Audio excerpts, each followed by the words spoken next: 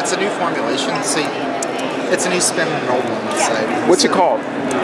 This is a zinc manganese like battery. Our company is Urban Electric Power. So the idea is, you know, how you have the AA cells, like, you know, you have them in your remote control, then you throw them out at the end of the day.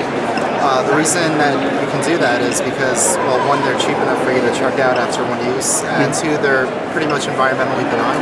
So when you throw them out, it doesn't really cause an environmental impact. So we reformulated that. There's no acid in there. What? There's no acid in it. No. Okay. None at all. Zinc and manganese, you can find them in your backyard if you take a shovel. They're natural materials, yeah. Yep. So basically what we've done is reformulated it so it becomes a secondary cell. We can get up to 3,000 cycles instead of just one. And we've scaled it up for a grid scale application or like a UPS type application. UPS? Uninterruptible power supply. So if your power goes out, then you can ride through using the battery. Or if you just need off-grid power, same thing. You can use it through solar, wind, whatever. So, is there a coincidence as to why it happens to be a green case? Well, green is a very popular color these days. Sure is.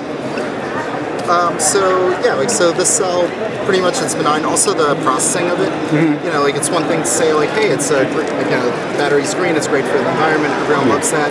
From our point of view, we need to scale up the technology. So when you do that, you do it at volume.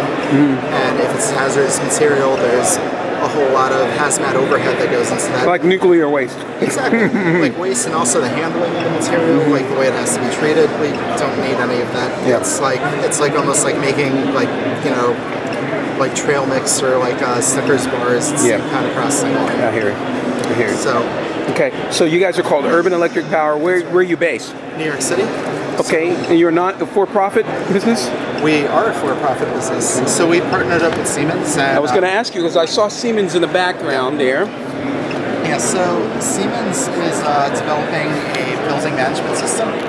So pretty much during periods of time when demand is high, you power these the certain systems in the building off of the battery load, and then when it drops down low, you have to charge it. But you have to know exactly when that happens and what the different levels are and how to predict them. So they're working on modeling and the entire balance of systems really. So we would be developing the batteries, like the full catered energy storage system. We stop at the breaker and then they pick up everything down the line from there.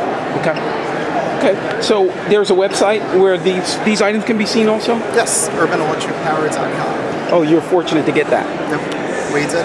I was surprised. So. And your name is? I'm Michael. Michael? Just like it says. Just like it says. Thank you for sharing. Yeah, you're welcome. I'm going to get